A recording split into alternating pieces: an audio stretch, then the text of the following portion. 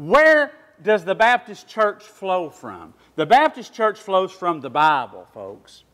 It is taken as close as you can to what the Bible says about what a church should be.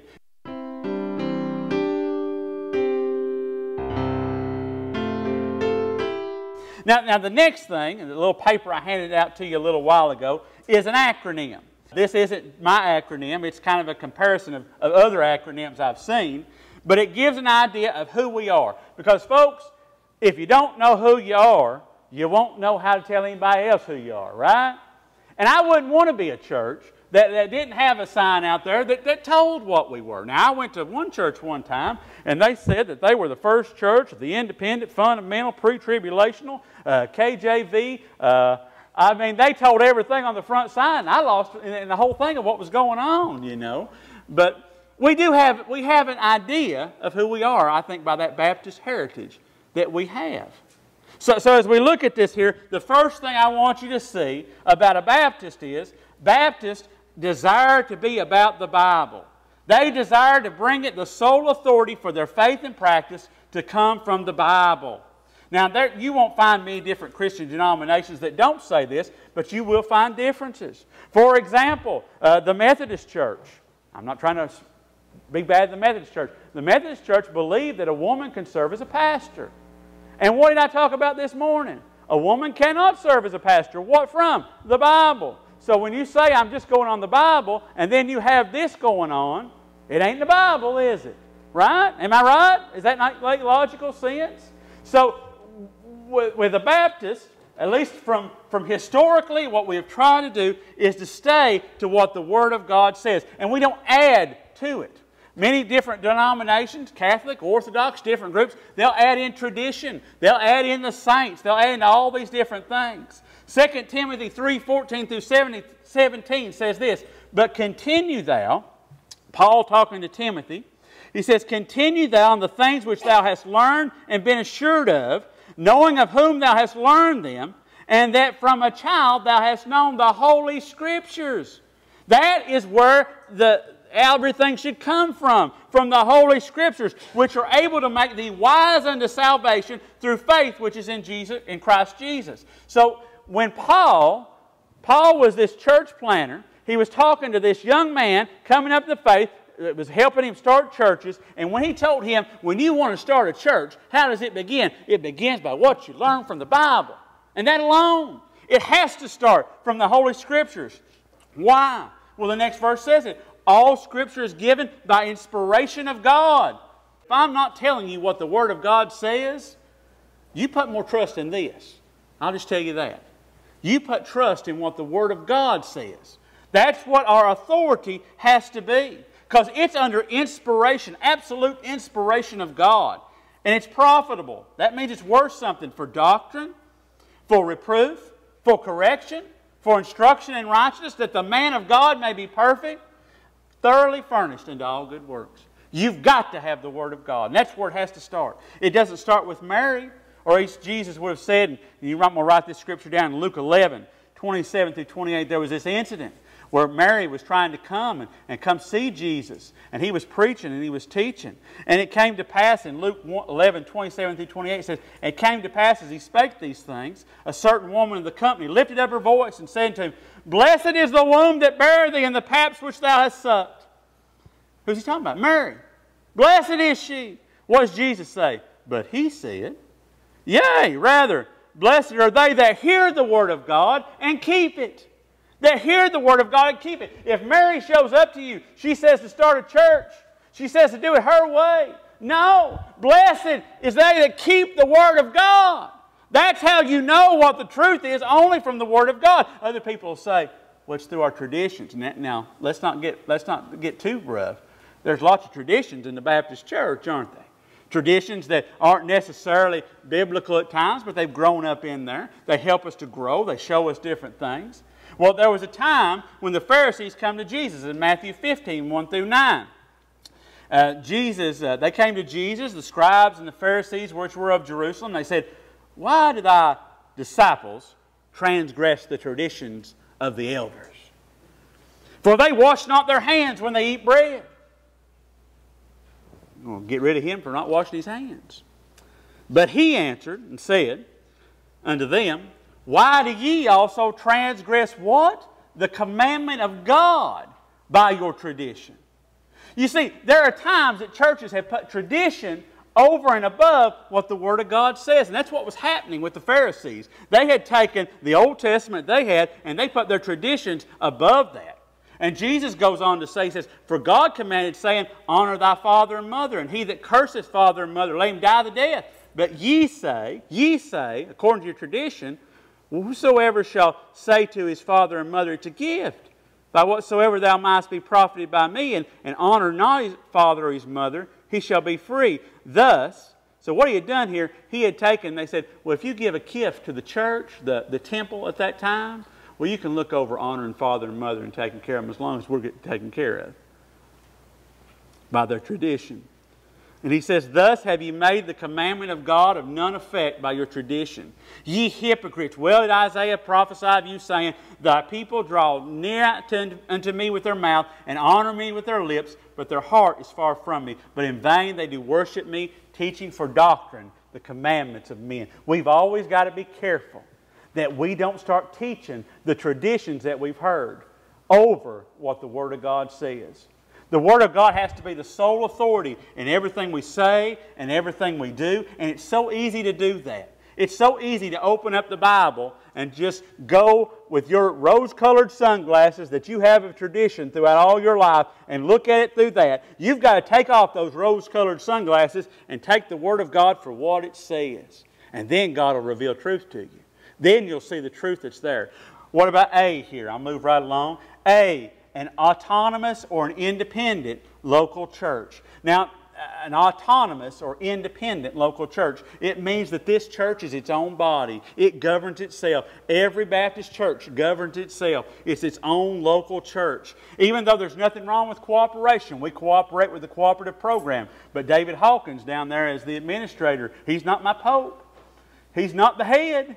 No, he works with us. He is what is called the missionary of this area, and he works with us to go send the monies out to all these different missionaries, which I hope you'll be praying about to do with that Lottie Moon Christmas offering next Sunday. All that is done, but each local assembly is to stand before God as an independent entity and is responsible for its own actions. The local church is to call its own pastor. You know, in other denominations and groups, they have somebody call them in. Well, according to the Baptist and according to what I believe the Word of God says, the local church is to call its own pastor, carry out its own discipline, administrate for that local assembly the statutes of the Word of God, and endeavor to serve the Lord as guided by the Holy Spirit. Now, where do you see that at? Well, Matthew 18, 15 through 17 gives us the idea of how that is to take place. It even says, where 2 or 3 are gathered in my name, I am there in the midst. I am there in a small local church carrying out church discipline.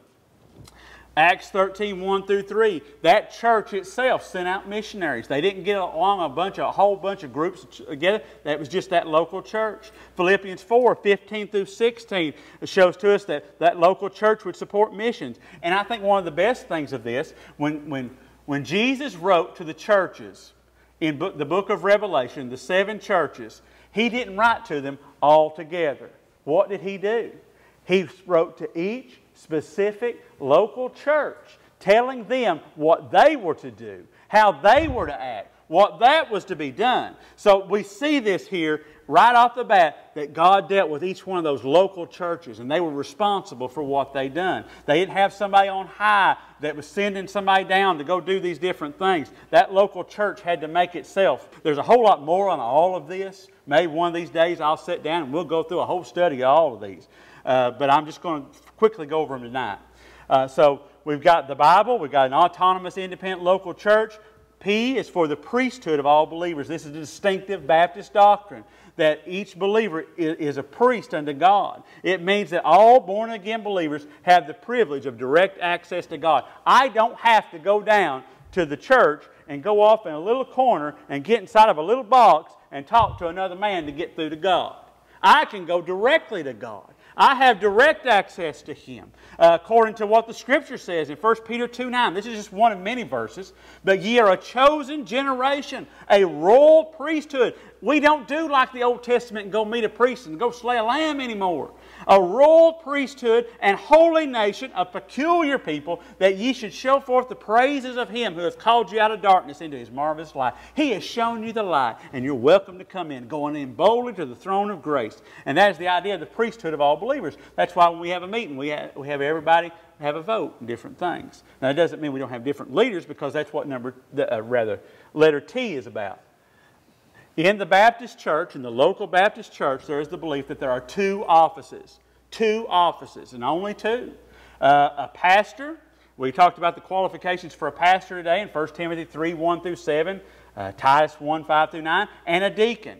There's qualifications for a deacon. You don't see anything in the Bible about a pope. You don't see anything in the Bible about archbishops. You don't see anything such as that. All you see is the local church having these two offices of a pastor and a deacon. And that's why I'm so glad. I want to just take this moment to say I'm so glad for our deacon who has stepped up to serve here. And we should all be very proud of him and thank him. I'm just very thankful we have a deacon. I'm very thankful we have a deacon. And so there is these are two offices that are being put in place. So that's your T there. Also, I. In a Baptist church, and this is a very hard doctrine I'm going to tell you about, that is very Baptist distinctive, is that there is an individual responsibility. There is an idea that there is a soul liberty. And it's very easy to get this idea confused. I'm going to try to explain it as best as I can. It's not that there is no need for there to be teachers in the church. But God has certainly placed, those in the church. We talked about in Ephesians 4, 11 through 12. We talked about the two offices. The pastor is supposed to be the teacher. However, God ultimately imparts truth to the heart of each individual, and that person is responsible as well as accountable for that truth.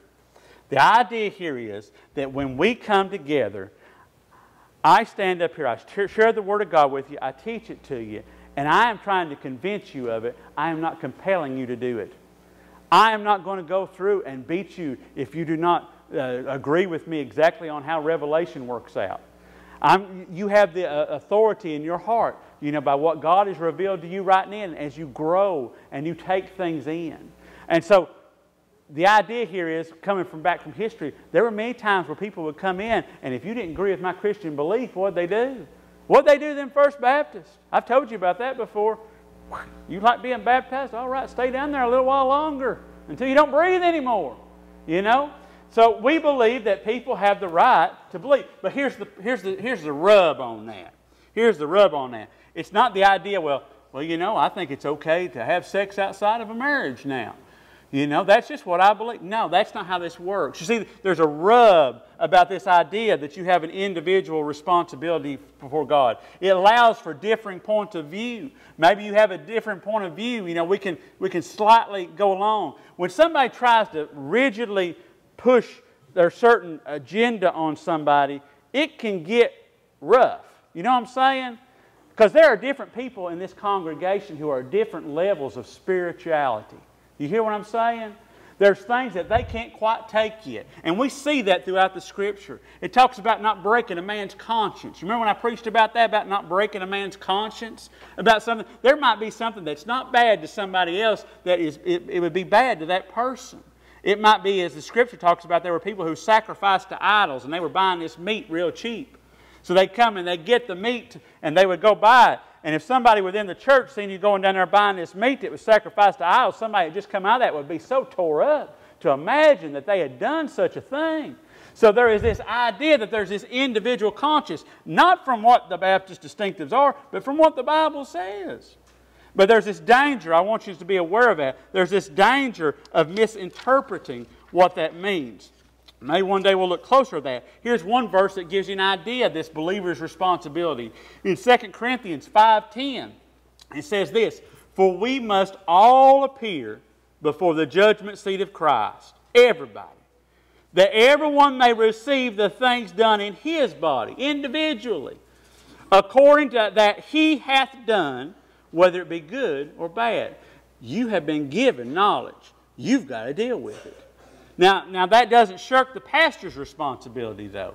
In Hebrews 13:17, it says that, talking about pastors, it says, "Obey them that have the rule over you," that they're in charge of us as a pastor, "and submit yourselves, for they watch for your souls as they that must give account, that they may do it with joy and not with grief, for that is unprofitable for you.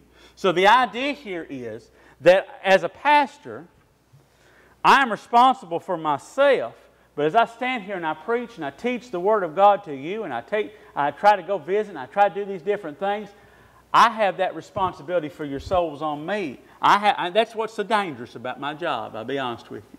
When I stand and I teach the Word of God, I want to make sure I get it right. Sometimes people don't always hear it right, though.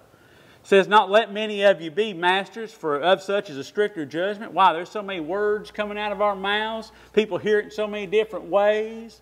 And you know, you don't want to be somebody that you want to get out as clear as possible as you can. So there's that idea here of this individual responsibility. But not only that, this might surprise you as a Baptist distinctive, there is a separation of church and state. A separation of church and state. The Baptists believe that civil governments are to be respected, and in all temporal matters they should be. That's not contrary to conscience and the Word of God, and they're to be obeyed. But they have no authority. The government has no authority in spiritual concerns. They have no right to speak to or have control or interfere with matters of religion, but are bound to protect all good citizens in the peaceable enjoyment of their religious rights and privileges. Now, throughout history, that idea has been challenged. What do we see over and over again? That there will be these Christian groups, and they'll come in and they'll almost take over a state. The Pope, he's got his own area over there, right? And he had this rule over all the kings at one time. The next time we get around to it, we'll talk about different areas where churches would come in, different denominations, and when they converted over, that whole state became part of that church.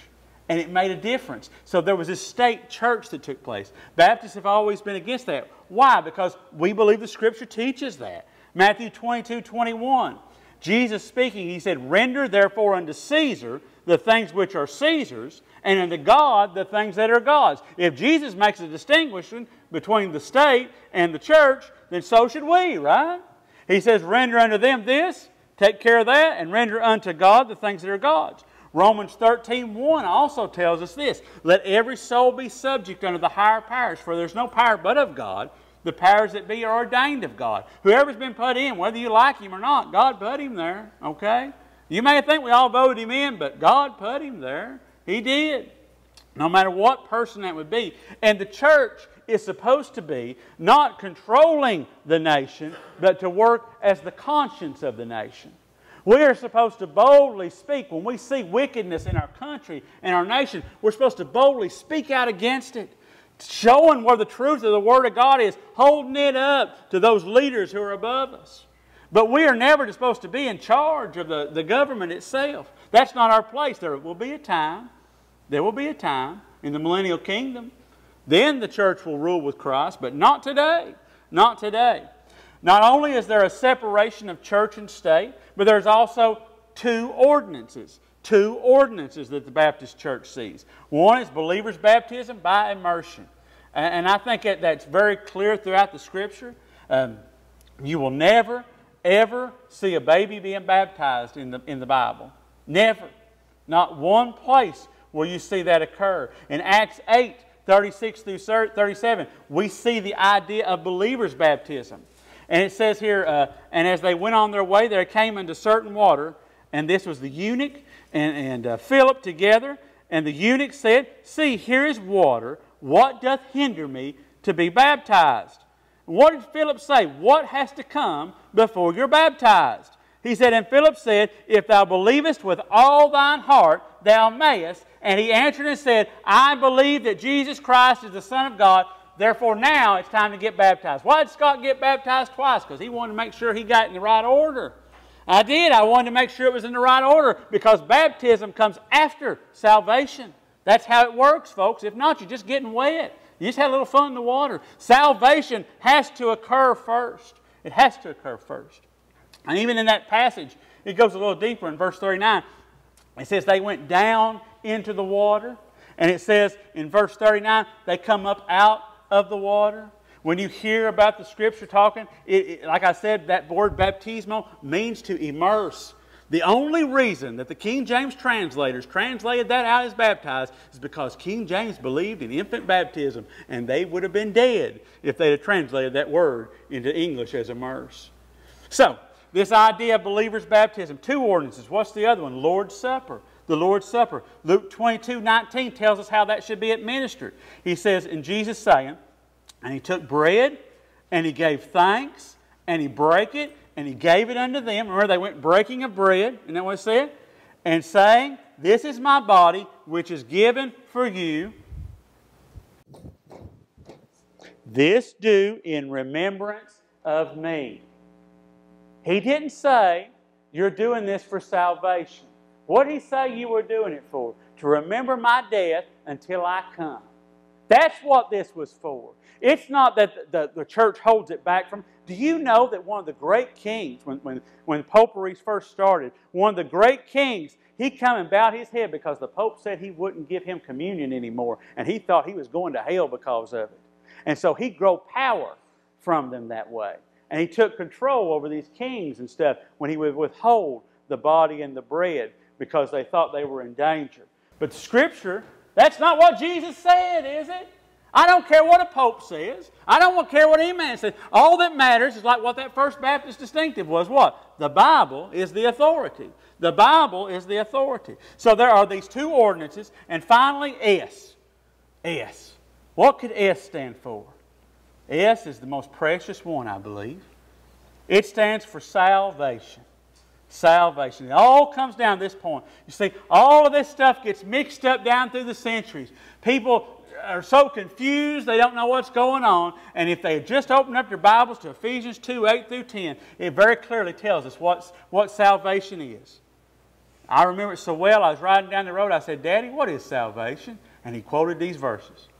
For by grace are ye saved through faith, and that not of yourselves. There's nothing you can do to earn that salvation. There's nothing you can do to keep that salvation. That salvation is yours. It doesn't matter how many times you take communion. It doesn't matter how many times you get wet. It doesn't matter how many good deeds you do. It doesn't matter how many kind people you go and shake their hand. It doesn't matter how many times you come to church. It doesn't matter how many times you work in a Christmas play or how many times you work out in the drive-thru nativity. It doesn't matter all of these different things. It doesn't matter if you have it checked off over and over and over again. I've done this Bible reading. I know the Bible inside and out. It does not matter whatsoever unless you have received grace through faith. Through faith. By grace. I was walking along one day and he spoke to me. He said, come. And I scared. But then I received it through faith. I took his hand. I received it. Now, when somebody gives you a gift, do you have to earn anything to get a gift? Not one thing. You don't earn it. When you get Christmas gifts and you're having to pay for your own Christmas gifts, when you get to be the adult in the family, it gets kind of sad on you to buy gifts, don't it? Yeah, it gets kind of sad because you're buying your own gift then, right? When your husband and wife are going back and forth, you're buying your own gift. But a real gift, a true gift, is something that is being given to you and you just receive that gift. You take it. You take it. It's so simple. It's so simple. But I tell you what, people have added things to it all down throughout time. They've added all these different things. And even to make it even more clear, he says there, it is the gift of God, not of works, lest any man should boast. Now listen now. It isn't like, though, you receive that gift and nothing happens. What did we say in the beginning? You are a new creature in Christ. You know why? You say, Scott, we hear this all the time, over and over again, all the time. You know why I say this over all the time? So you'll remember it. Because it's important. It's the gospel. It's the gospel. For we are His workmanship. God working through you, creating Christ Jesus unto good works, which God hath before ordained that we should walk in them. The Baptist belief here is that when you've been saved, you'll be different than you were before. You'll be a different person. God has changed you. That doesn't mean that you are like the old Wonder Woman TV show. She did a little flip and all of a sudden she was in her Wonder Woman outfit, right? Am I telling my age there or what? Yeah, she did a little flip and she changed it completely. No, you'll see a change in that person and sometimes it grows. It grows over time. Some people start adding things back to it. They'll think, well, I have to do all these different things. And they'll get all mixed up in their mind. Baptist churches a lot of times have done that, folks. They get things mapped up in their mind. Well, if I don't show up dressed a certain way, then I'm not saved. And then another guy will come along. Well, let me tell you, you're not saved because you're dressed a certain way. Can I tell you what? They all had on a skirt back then, didn't they? Right? Your clothing, you'll want to dress in such a way as not to show yourself off. That's all the Scripture says. That's what we said this morning, wasn't it? But if you will just take this simple Word of God and you say, God, I'm going to listen to what this says. What thus saith the Lord. And I'm going to build on what you have given me in this church based on that. I'm going to build on myself what you have said based on that. Then I'm going to grow into what Christ wants me to be. And I believe that if you follow these distinctives that I've showed here throughout, that you'll have what the Bible said was the local church back then. I really do. That's what I believe. And I believe it seems pretty clear from what the Word of God says. So, I'm going to give us a moment because we've looked at some things about the gospel tonight. Maybe there's somebody here, and maybe we'll just sing and we'll praise God. Dave, let's have a song if you don't mind. Maybe we'll just sing and praise God, but maybe there's something you want to pray about. Maybe there's some things that you put on your tradition to hold you down and make you into something less than what God wants you to be. Before anything else, I want you to know this. I believe in what the Baptists are, but before anything else, I'm a Christian in God's church. That is what is most important, that we are a Christian in God's church. Do you hear me? And if there be anybody that don't know Him as Savior and Lord, I pray you'll take that opportunity to do that right now. Let's stand. Let's sing. Let's pray. If you need to speak with someone about what was discussed in this sermon, you can find our phone number at our church's Facebook page, or we would love for you to come meet us at one of our regular meetings in person. Sunrise is located directly off exit 23 off of Interstate 81 in Tennessee. We regularly meet Sunday mornings at 10 a.m. for small group Bible studies and then at 10:50 a.m. for worship. We also meet Sunday evenings for worship at 6:30 p.m. and Wednesday nights for discipleship training at 6:30 p.m. We would love for your family to meet our family, and again, thank you for watching and sharing with others.